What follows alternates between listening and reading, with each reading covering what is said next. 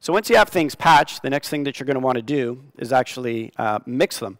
So to go into mixing any one of the channels, all you would do is select the channel, and you hit the channel select button at the top of the fader row. And if you hit that and follow along, you will see the channel display screen. So here you can see on my screen I have a preamp setup. And what this does is remotely controls the preamp. So in this case, I would be controlling the preamp that is on the stage remotely. I can adjust the gain by turning the little red knob in the physical hardware section in 1 dB increments. So I can adjust 1 dB more, 1 dB less very, very easily. If the microphone that I'm using requires phantom power, I have a 48-volt phantom power, and then I also have pads. So I can plug line level sources in without needing a DI box just by going into the pad section.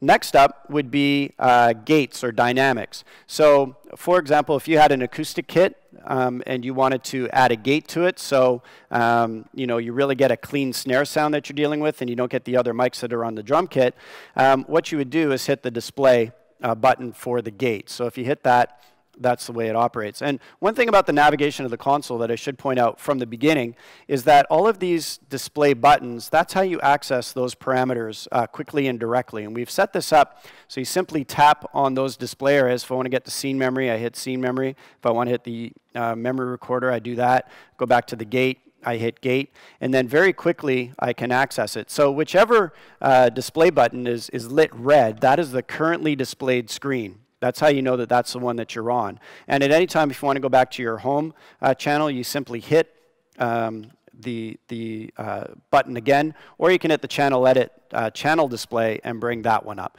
So your channel display buttons very quickly get you into that particular screen edit, and they are all lit green around the console if that's a main screen that you can get into. So again, your gate and your compressors are built in here. And one thing that I've set up for you is an example here to show you the compressor on the bass, for example. And let's just find the bass, which is here. We'll select that, and you can see that we've turned the compressor on. And let's play this here.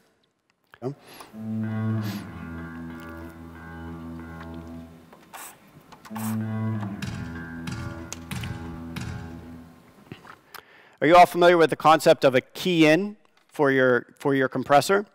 A lot of times people, for example, want to be able to, they're trying to eliminate the fight that happens between your kick drum and your bass guitar, for example. And one of the things that you can do is use a key in on your compressor so that every time the kick hits, it pulls down the volume of the bass so that the kick has room to exist in the actual mix. So in order to do that, if you guys want to follow along, you can pick any channel here, and what you do is hit the compressor display button, just down at the bottom left-hand side of the channel edit section, and that will pull up the compressor for you. And I'm just going to bring up a little bit of audio here so you can hear it. And if you turn the compressor on, that will engage it, so you'll be able to see it. And what I'm going to do is go in and choose the key in source. Now, normally, if you don't want another channel to be the source for that key, you would just hit self. So now all I'm doing is the very traditional adding of a compressor against that instrument. So if that was, you know, it could be a vocal, whatever I want. And you can notice the gain reduction that's happening here sort of follows the sound of the bass drum. Now, if I go in and I change the key source, let's change this to the kick. Now watch how the gain reduction exactly matches the way the kick is happening. Okay? So you can use this to be able to, in this case, give the bass room to breathe against the kick drum. Now, if we were using the V-Drums kit that's here as a stereo kit, we would have the entire frequency range of that drum kit at our disposal. And it would be very hard to get just the kick, typically, to affect the bass as the key in. So what we have is a key in filter, and we could turn this on, and we would be able to use the filter here to isolate just the low frequencies. Now, of course, we are just using a straight kick here, but I could go in and just simply choose the low end of the frequency, and if that was the full drum kit frequency, you can see that this notch that is left black it would just pull the low frequencies and use a stereo source, just get the low frequencies to affect the compressor for the key in. So just a nice DSP feature that's built in here, and something that can help you improve your mix pretty quickly as well. And again, one of the arts of mixing is giving each instrument its own room to breathe. If we move over to the EQ very quickly, and we're going to give you time to actually sit and listen to each of these. The EQ section is here. You have a 4-band, fully parametric. I'm going to go into the EQ display here really quickly, and if you hit that button, it will pull up a bigger image of the EQ.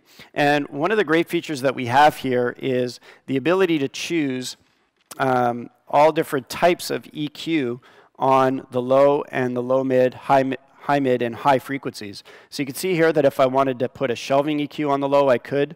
There's different dB slopes for the filters as well that you could apply. Bandpass and notch are also available. So I'm just going to leave this in peaking. But one of the unique features that's in the M480 is the ability to actually add a notch or a bandpass filter in the low mid and the high mid. So if you had a couple of problem frequencies in your mix that you wanted to knock out, and typically you would have used a 31-band graphic to pull that out, you can actually just very quickly choose the problem frequency here.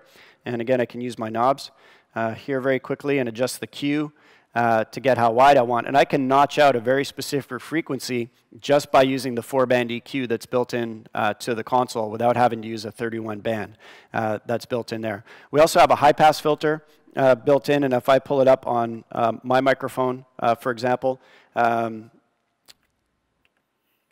pull up the display here, and I adjust the frequency, you can see that the low end of my voice really starts to be removed. And then as I remove this, you can hear the lower parts of my voice sort of come back in. So this is a great way to remove the thud from microphones that are in there, is by placing the high-pass filter on, and it'll help you get some of those plosives and the low thuds that you get in your microphones there.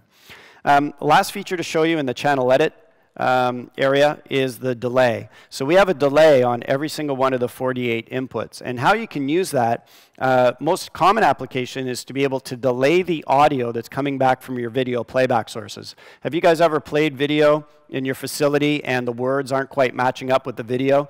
Typically the audio is before the video. That happens because typically video introduces more delay by the time it goes through scalers, switchers, and projectors to get to the actual screen. So what we can do is add delay here and match up our audio from our video so it matches exactly with what the video is. You can also use it to do time alignment of drum microphones if you have an acoustic kit, and some other really sophisticated mixing things like that. We also have a safe button, so when I recall scenes, that channel will not be affected by the recall that's there. So that's the basics of what you would do to affect the sound on any one particular channel. Very, very easy.